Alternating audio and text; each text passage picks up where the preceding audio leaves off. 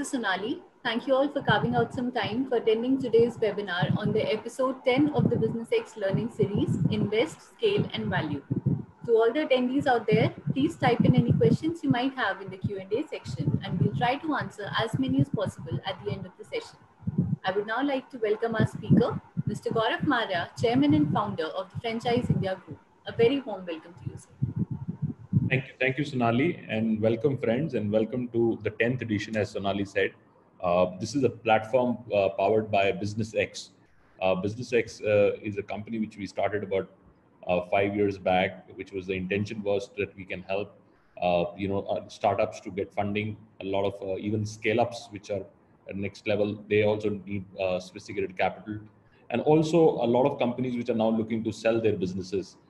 This platform also does that. So we have the largest resale platform in the country, where if you want to value your business and sell the business, and currently that sell side is becoming more and more in place, and rather the buy side is becoming a little bit of a problem. So today, as we do every time, we take up one topic. We do invest, scale, and value. Today's invest is the 10th edition, and I'm going to talk about something which we are getting a lot these days on our messages and mails and communication, especially on our platforms. There is a big of problem going on in the startup ecosystem. Now the problem is that a lot of startups which were waiting to get being capitalized during these last 2-3 quarters have not got the capital, right? Which means that this is a time where a lot of things are changing. People are not investing further. And I'll give you some statistics which I've got and to set the perspective of today's discussion. Today's discussion is more about understanding the investment space post this COVID. And COVID looks like not ending. We have done a lot of webinars. When we started doing webinars in April, we were talking a different language. And then we came into June, we were talking in a different language. And now we are in September. There is a different, because it's prolonged. It's prolonged, and it looks like that it is not ending soon. Which means that the things the way we were predicting and the way people were talking about that how do you sustain yourself in 3 to 4 months, 5 months, this is not the reality. Reality is something else. This is much, much deeper than what anybody would have thought. So we need to really set some perspective of what is going on and what we are doing, and especially at Franchise India and BusinessEx, how we are advising companies, what kind of companies we're now reaching out to really help them out. Because at this stage, I tell my team, it's better to say no than say yes, because very little you can do for a lot of companies. So this is a very, very delicate times. You need to really, one has to go very deep into understanding businesses and their performances and so on and so forth. So let's talk about what is happening. 30% of startups, I feel, face a danger of winding up. So that's a starting point, 30%. And this number might go drastically high if this is prolonged for another 3 to 4 months. Because I feel that the kind of reserves, cash flows, capabilities early stage startups have, they would not be able to do that. And I'm really surprised at this stage why nobody is really talking about it, nobody is doing it, because we have an ecosystem. We understand what is going on. The kind of desperation I'm seeing from startups these days on their potential winding up structures, and especially in the cases and the industries where they're deeply impacted, right? Deeply impacted industries. This is very tough period, because they can go into potential litigations, they can into potential issues with their shareholders and other investors. So a lot of that is going on. And I think my advice to mature investors is, this is the time to stand by. This is the time to stand by startups and help them in terms of passing this phase, because this is a very delicate phase and this is where they need help. 50% overall drop in funding, 50% by value terms is a global number. India number would be different, but it's going to be around that 50%. There would be also, because I feel that there would be multiple delays in exits. We're not seeing too many exits going to come sooner, which means that the liquidity also would become problem with at least structured investors. A lot of active investors, which we were there in the market, especially in the angel community, there was large communities being built over last 10, 12 years, and they were actively investing. I think they would not be doing so much, and I can see about 40% of active investors would want to pause or consolidate their portfolios before they start investing further, because of exits would not come. So fundamentally, the liquidity would become problem and people would not expose more in the market. And a lot of other shift is also happening, because I feel that people are not so much interested in the early stage startups which are commercially going to prove themselves. They're moving into more scale ups, where they already commercial proof of concept is done, business is already floating, and they want to really scale up. So a lot of these changes are coming in. And if you are an investor, how do you really behave? We are going to talk about today that. And if you are a startup, how you need to really position and do justify your stand, and how do you really sustain in these periods. We are going to talk about this. But I reached out to a lot of investors, and I've been reading a lot in these days and trying to understand, and fundamentally I've tried to see that what is the four major points, and I call the four C's, which would differentiate between what I call the weak and the strong startups. And I'm not only about talking about startups, because I feel that even other businesses, I mean, even businesses which are running, would clearly be defined into the weak and the strong, right? And the weak businesses would face a lot of issues, and the stronger ones would still survive, at least sustain, with a lot of changes coming through, but they would still survive and come out, and maybe look at new growth cycles as they come to entirely. The four C's are, to me, is first is competence. How competent the team is. How competent. I'm not talking about the business model. The business model might change and do the entire thing. It's about competence of the team. And a lot of businesses which would be able to survive in this period is purely on the competence of the team. My advice to startups is that you need to really go out and find and hold your people, right? So it's very important at this stage. A good competent team would be able to pass through this structure. Second is collaboration. This is a time where you cannot create everything yourself. Rather, you need to let go a lot of cost sides in your system and start focusing on areas which you can collaborate. A lot of startups can collaborate with startups, right? And that's something which I think should be, you should, rather reaching out all the day in the investors, reach out to your own community of startups and try to collaborate with them. Collaborate with even your potential competition. Anybody who's there, if you can collaborate at this stage, that would make a lot of sense. Compassion is the way it needs to be done, which means that you need to really be compassionate about your stakeholders, internal, external, consumers, vendors, suppliers, everybody. And there is a broken element everywhere. There is a broken element almost everywhere. The only thing which can really take it, and I think, and finally, is fourth is character. How do you really demonstrate a character at this stage? So four C's before even we start about this is competence, collaboration, compassion, and character, which is very important. Now let's talk about some trends, which very clearly are coming out of the whole ecosystem of startups. And I will pick this 12 odd trends which I would say should be there and looked at. First is a buying behavior. The lot is talked about in the buying behavior of consumers, how they would behave and continue to behave. And some, I think, are temporary behavior changes, and some are permanent behavior changes. And if your business is passing through these temporary and permanent, and how you are addressing that, that's very important. And how fast you are able to adapt that temporary and permanent changes is very important. The second point is change of markets.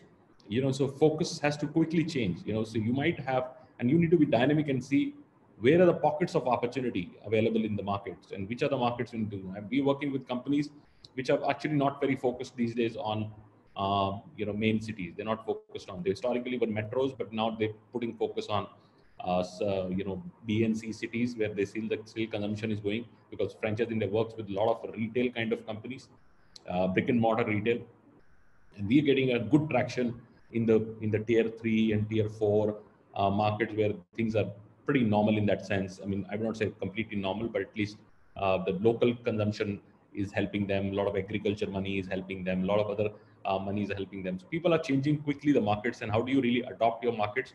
Like we're just doing with one of the hosiery companies out of Calcutta, a very large company, and we just put entire focus on certain pieces in South markets. We go into micro market planning and said, let's go and put our adaptation and take the business there, because this market is not being captured.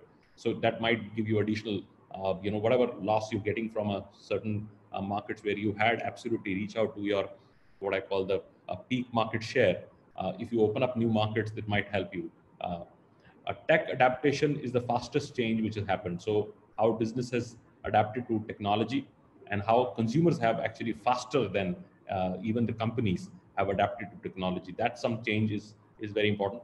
Another thing which is going to be happening, which is a good side, and people have to be very conscious and finding out answers around it. I think a lot of regulations would change. A lot of businesses and a lot of businesses which were restricted practices, I think would open up faster now because of compulsion. Like for example, I feel that there's a startup which has approached me in a online liquor delivery platform, right? So while it's very restricted, it's a state subject, but everybody's talking about it. Everybody is talking about it. I'm sure somebody would regularize it, and there would be a new market which would come. It's a billions of dollars which can do. It's no brainer that if the liquor gets online and becomes entire thing, almost everybody from Amazon to everybody would like to take that pie of that size. So there would be a lot of these independent. One has to be very closely seeing what are the changes coming in the regulation, because in these times the government, especially in India, which cannot really come up with financial packages or assistance and so on and so forth, always would give relief from regulations. All the regulations would change. So regulations would give comfort, and these comforts would create newer opportunities for people. So one has to really see what is going to change in this, what is advised, and even if you can correctly through industry lobbies reach out about changes and any changes which can give your business to be, and I think that would be very important. Another thing which is the fifth point is that scale up with the limited burn. If you were on a high burn kind of a structure, how do you pivot the model and see that you don't burn so much? Another, I think if you can save that burn, that would be very important. 2 to 3 years of sustenance to me, if you're really going to an investor and you can demonstrate that, look, my business is ready for 2 to 3, 4 years of sustenance. And even if I don't get the round A series A or B or whatever the stage you are in, you can still sustain the business. As an investor, I will like you. I can clearly see, because people now don't want to see 6 months, 1 year. They want to really see 2 to 3 years, because this can be very, very deep in that sense. Stabilizing your own cash flows so that you don't get into a burn not beyond 6 months. So if you're a new investor, if you're going to a pitching entire thing, or even you're an investor or a startup or any stage, if you can demonstrate to as a startup, you can demonstrate to your investor that you have very clear vision and clear demonstrate structure that you can stabilize your cash flows in 6 months, I think there would be a case for investment. Uh, Riding on stable distribution. This is my seventh point. Rather than creating, it's 8 points, which is not rather than creating your own distribution. I see a lot of startups and early stage companies have a very, big lead time in terms of their go-to market, and hence they put a lot of burn in that, right? If you look at how Zomato was built, Zomato hired 500 people. These 500 people used to go in the market to approach the restaurant owners, take the database, upload the database. The cycle took at least 3 to 4 years of strong burn to build an ecosystem of and the database and aggregation of these restaurants. These cycles are very, very long, and this creates a lot of cash burn before you really even want to make a meaningful business model. I mean, their business model initially was a rating, and they changed the business model to home delivery company now. But it all happened because they had this database. Now the truth is, how do you really can do this much faster, right? How do you can ride on somebody's distribution and enable to do that? Innovation. My ninth point is innovation, and which it should be system driven. If you have to always think through and put up a strategy and say what innovation my business should do, and it is not system driven, then also it will have some breaks. 10th is very, very leaner teams, extremely lean teams, big teams. I know a lot of startups and a lot of businesses which were doing extremely well. I know the big teams were a big shocker now, because the kind of balance sheet they had and the kind of pressure they had and kind of a disruption it causes with laying off people and changing that thing and then getting the act back is very, very difficult. It is very, very.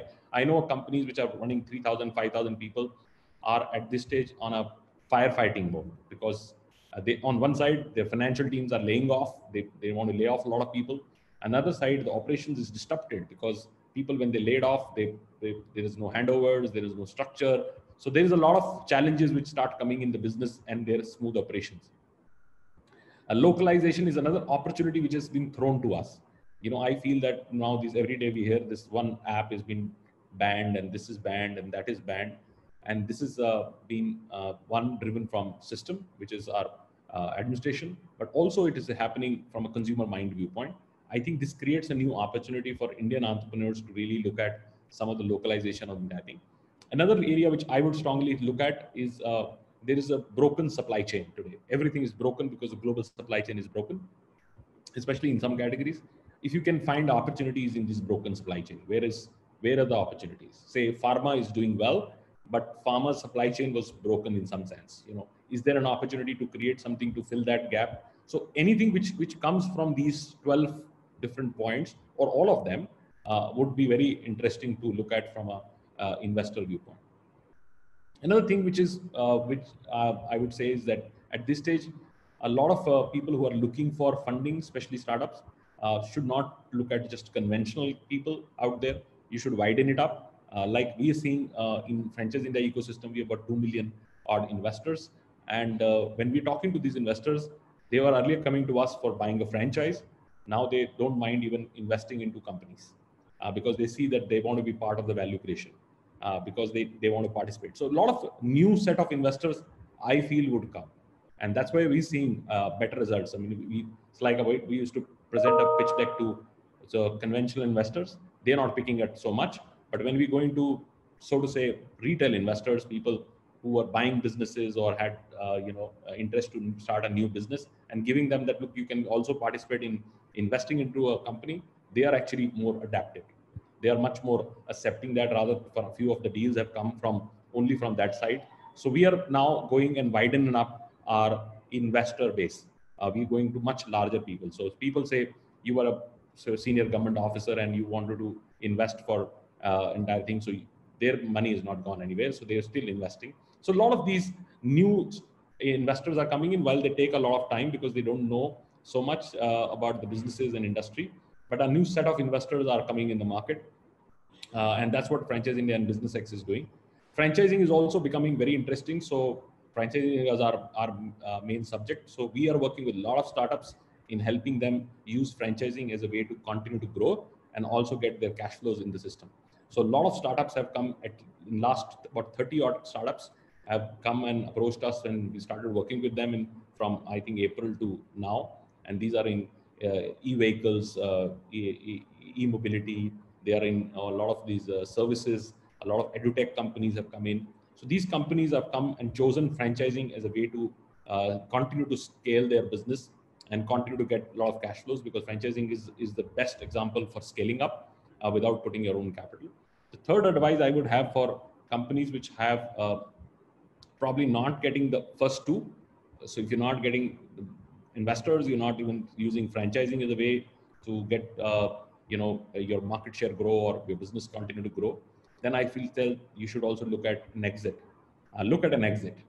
Don't wait for it, because exit is also never bad, because if you drag too much and you wait for the next wave to come, you might spoil the business itself, right? Whatever stage you are, if you don't clearly see that you will be able to secure funding and your funding requirement is less than 90 days from a run viewpoint, and you don't see that happening very soon, you're not in active discussions, then I think this is a time where you need to really see. Even if you want to plan your exit, this also is a 90 to 180 day cycle. Or if you have ability to pause, then pause, which means that just don't burn further, stop where you are, continue to keep the assets there, and open when the business is coming back and you can handle that business in that. So either of these strategies, one can really use it. But if you really feel that there is a a potential erosion which can happen in 2 to 3, 4 months, don't shy away, open it up and look at exit. And BusinessEx is helping a lot of these startups to come to us and businesses to come to us which don't feel that they can survive beyond that, and we can look at some buyers to come in. Now, from a timing viewpoint, I personally feel that it's a good time to invest. While it depends on the investor how much liquidity he's sitting on, but if you have liquidity and you have some spare liquidity, this is a great time to invest because valuations are absolutely right. There are great companies, great opportunities, and opportunities which have also very clearly defined themselves and changed the models which are much more adaptable to the entire thing. And there's a lot available in the market today. Rather, I always say that disruption and opportunity go hand in hand. There's never a time where there would be these two not together. So any disruption which happens creates some pockets of opportunities, and these opportunities are so great that if you really ride on them in this negative wave, you can really go into a much bigger scale. Current crisis, I think, has one thing very clear, and I've been talking about this for a very long period. And I say I would like to invest into startups which have a profitable sales structure. I don't like startups which have a loss-making sales cycles. So they sell, but they make every single sales they make a loss, right? So that's something which was out of my mind. And now I think the time has come for startups or businesses which have a very profitable sales cycles. If you have a profitable sales cycles, I think a good investors would like to get into that. Rather, I think we should have a mindset that we should find we should have an opportunity to profitably help others in solving their problems. That's where every time when I ask also, what are you bringing? What are you solving? So everybody tries to solve a problem, but they're not profitably solving the problem. And that's something which we are able to do. Then I think we are much better. Another area which one has to really look at is how do you lock talent? And you can unlock your more equity if you feel that you cannot currently run paychecks and give big salaries. You cannot have your top team staying with you for kind of salary. Unlock your equity. There's not a problem. I think reach out to your investors and tell them that, look, I want to unlock some equity to retain teams and make them co-founders, expand your founder base. That's also another thing. Last in this part is look at strategic investors rather than financial. I feel that strategic investors would be very, very good because they bring in much more than money, right? Much more than money to really take the businesses to the next level or support their businesses. Hey, you have something which needs a next distribution, and somebody already has that distribution. Reach out to them. Reach out to these companies. So we are working a lot on that side. We are getting people who come to us and say, look, I run a cosmetic brand, and I want to really go to somebody who's already having a cosmetic distribution and maybe take them as a partner. So something of that nature is very important, because if you're just looking at a financial investor, maybe there would be a lot of disappointment. We're seeing almost about 100 pitch we would take it to investors. They're not picking up. They're not picking because they were not interested. It's just about it's a mindset issue. It's a lot of liquidity issue, consolidation. Companies have not got the investors have not got their exit. So a lot of those challenges are creating a big problem. And now I'll give you areas which I have big interest on, because we've just about 4 or 5 minutes left for our session. I would look at some of the categories which to me would be very interesting. While everybody talks about the new age businesses, which I will also mention, but I have a particular big focus on FMCG, fast moving goods. I feel that FMCG, any kind of fast moving products, it can be a packaged water to and I think this would get a very strong reaction. So like yesterday, I was with the one of the startups which we are working very closely with and helping them is a beer company. Medusa is a beer. Is a young guy who's an architect who started a beer company and took this business to entire thing. So I will put a top dollar behind him. These kind of companies are great companies because it's a consumption economy. We have more people than anywhere in the world. And if we have that, if you create any kind of products like that, compelling products, and with the distribution becoming more organized, structure becoming organized, you can build a great mithai. You can create an Indian mithai brand and then can become a bigger opportunity. It can be anything. You can make 1,000 crore businesses out of that. I mean, like there is a snack company which has come in and been very, very the Nachos brand. I don't remember the brand, but has become a very big scalable business. So I would put a lot of emphasis on FMCG, fast moving goods kind of opportunity. Obviously, edutech is very close to us. Today we are doing a lot of work in edutech because I think franchising works very well in that. Digital entertainment and gaming, while I've not done too much of work on that, but I can clearly see India can have an advantage, but not much has been done here in India. E-healthcare, I think that's another area which we are strongly working on. Overall, I think the life sciences, pharmaceuticals, these are kind of areas would always be important.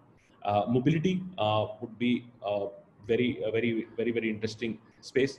So a lot of work we're doing in integration of O2O products, which is online to offline kind of companies. We're doing this fabulous company which is into online furniture, customized furniture businesses. They opened stores which are actually not having physical furniture, but they just have displays where they would capture your demand, and that everything is automized, and you get your products customized for your home, delivered to your home.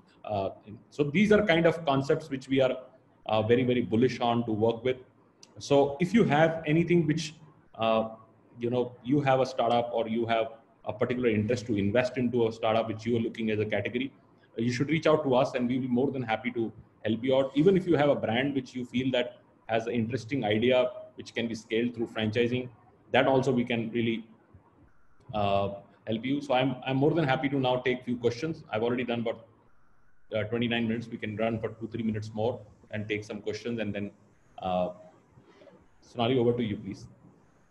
Thank you so much for another wonderful session, sir, and for sharing your great insights. We have quite a few questions lined up with us. So the first question I would like to take is, an attendee asks, is it smart to invest in companies which are going digital during this time? But how would we know that they would be able to sustain when things go back to normal after COVID?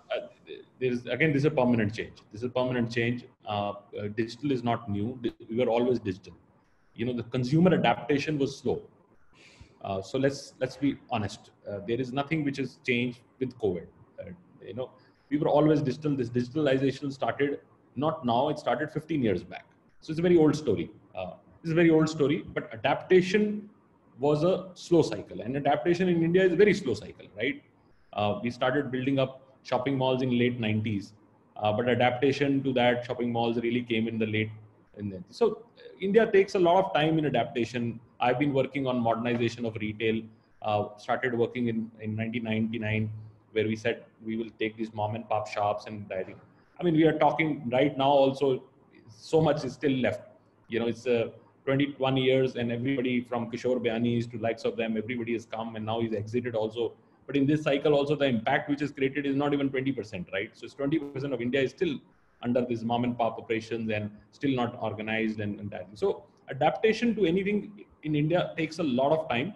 And that's something which I think has been rather an opportunity in last 4 or 5 months. Look, I've been using Zoom for now 2 years or so. But the way I'm using Zoom now is much more, right? So my adaptation to this, I used to do it, but only with my international clients when they wanted to come on a call, VC call or something like that, because that time I had no choice. But I never did it with my domestic companies. I never did it with my teams. We always used to have that. So my adaptation was always there, but it was not, the usage was very little. So now the usage is widened, right? And I think that would remain like that. It would not change.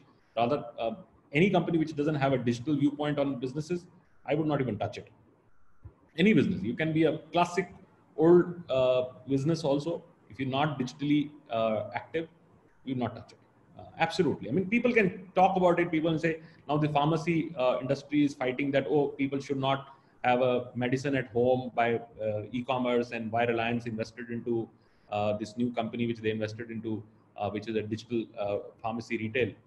Actually, truth. I mean, these are trade barriers. These are people who create trade barriers for consumer to not get value. I mean, this they would have thought much before. I mean, they would have thought 20 years back. This is eventually going to happen when e-commerce is coming for people to buy vegetables, to buy everything from Amazon. Why not medicines? Medicine is much more needed, and there's 24-hour product from a delivery viewpoint. I think the most compelling product which government should say is 24-hour to be delivered is medicine, because this is absolutely necessity. And we have 24 hours of food delivery in India, but we don't have medicine delivery. So that's to me a trade restriction. All these restrictions would go away. I think this, you can take it from me, in the next cycle of deregulation, all these industry related regulations would taken away, because consumer would push it and new age businesses would push it, and government would see a merit in that, because they would know that this would create a new cycle of jobs, because the need for government is understand the larger consumer base and understand job creation. Anybody can demonstrate these two things. They are only interested in that. They are not interested in if your business is affected for this or other business is affected for that. That's not their call at this moment. Their call is very clearly, who can help me create more jobs? So if business models can adapt that, then would be a good idea. Yeah. Wonderfully said, sir. So the next question we have is from Mr. Rajesh Sethi. He's saying, I seek your advice as how can investors make a decision to invest? Any leads you can advise and the role models? I'm equally keen to review investments in brands as investors. Yeah, sure, Rajesh. I mean, depending on what is your interest area and how you look at, are you a regular investor? Do you build a portfolio investing, or this is one-off investment you want to do? And if you have some kind of strategic advantage, you know, I feel that if you're not a, somebody who builds a portfolio, then don't go too many investments. Just pick up one good pair where you can bring what more than what you can bring outside money. If you ask yourself what is else I can bring on the table without outside money, if that answer is very clear to you, then pick up that kind of a company and invest into that company and work with the founder to create more value. That's the answer. Unless and until you are very you build a portfolio. Like for me, I would look at only investment if the company can be franchised, because only thing I can bring in on business is franchise or licensing. These are two subjects I understand, and any business which do not have these two, I would shy away from that investment. Right. The next question we have is it fine to replace the founder of a company if the company idea in itself is very good, but it's not reaching its potential due to the inability of the founder in some way? Yeah. If one, this is very difficult situation, where the business is good but the founder is not. But there's actually other way around. I've seen a lot. The founders are great, but the businesses sometimes the modeling is not done so well. But if that is a question and you are already invested into businesses, then this is happening all the time. This is happening. If you really see what is happening globally, is almost all founders have been replaced. The first era of founders are all there, and the second era of founders, which have came in like a WeWork founder or a Uber founder, or a lot of other founders uh, are being replaced because the businesses needed different leadership at that level, and investors on board thought this would be a better to do that. And uh, and sometimes it can be important to do that decision. I mean, I remember the decision when Rahul Yadav, who founded housing.com, created a big news and structure, and he was taking the business absolutely, and there was a huge burn going on, wrong models, wrong execution. While he was a golden boy looked at in the market, everybody was talking and favoring him. But from an investor viewpoint, I know how much pain it is if you have a wrong founder who can drive the company to the wrong side, right? And it just can blow away your everything, right? So you have to be very conscious. As I always say, there's no investment which is passive. There is only investment is active investment. You have to be active. You might not operate it, but you need to be an active investor. Absolutely, sir. I would just like to take up the last question now. The question is, an edtech company approached me and it is doing good, but there's already a flood of edtech companies, especially during this time.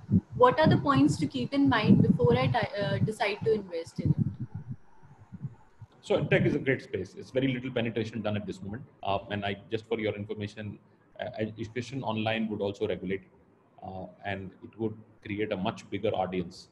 But you can actually get an online certificate and then apply for a job, which currently is not a case. I mean, whatever you study, it's your self learning, but it doesn't give you any kind of certification which is recognized. But it's very, very close. It's very, very close. This is going to happen. This is again a trade restriction. People who put monies in universities and people who put big campuses never like that. They would never like it because they even get shocked by the thought that people will not come to these campuses, right? But truth is, this is another disruption which would happen. It might take 3 years, 4 years, 5 years, but education, not so much in K-12, because K-12 is child development. They need to be environments where they are with other children and so on and so forth. But when it comes to other things, especially coaching, test prep, things of that nature, I mean, you see the environments kids study there. They don't get a basic environment, but they go to these coaching centers where they're sitting on benches and they're doing it. I think they can work out of home. They can do a lot of environments, and these tools would continue to rise. And I feel that regional adaptation in education, edtech would be a very big opportunity. If you regionalize, if you can take the opportunities to the Manipurs and the Guwahatis and the likes of them, and regionalized structures, what kind of opportunity you're talking about? What kind of opportunity you're talking about?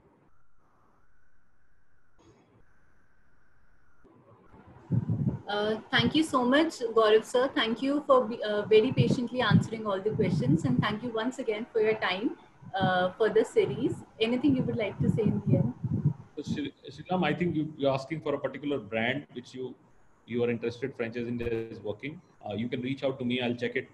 I think I will check out with my team. I don't remember that we work with the brand or no, but I can check it for you. There's no problem. So thank you very much. If you have an idea which you want to get investment on, reach out to us. If you have an idea which can scale and franchising can be strategic, reach out to us. If you have a business which you want to exit, then also reach out to us. Thank you very much. Thanks for your time. Thanks, Sonali, for recognizing this. Thank you so much for your time, Gaurav sir. Thank you to all our attendees for their participation in this webinar. We really hope we were able to add some value to your lives through this session. And we'll see you next Saturday with another session of the BusinessEx Learning Series. The next session will be all about scaling up your business and strategies involved in the same. Thank you so much.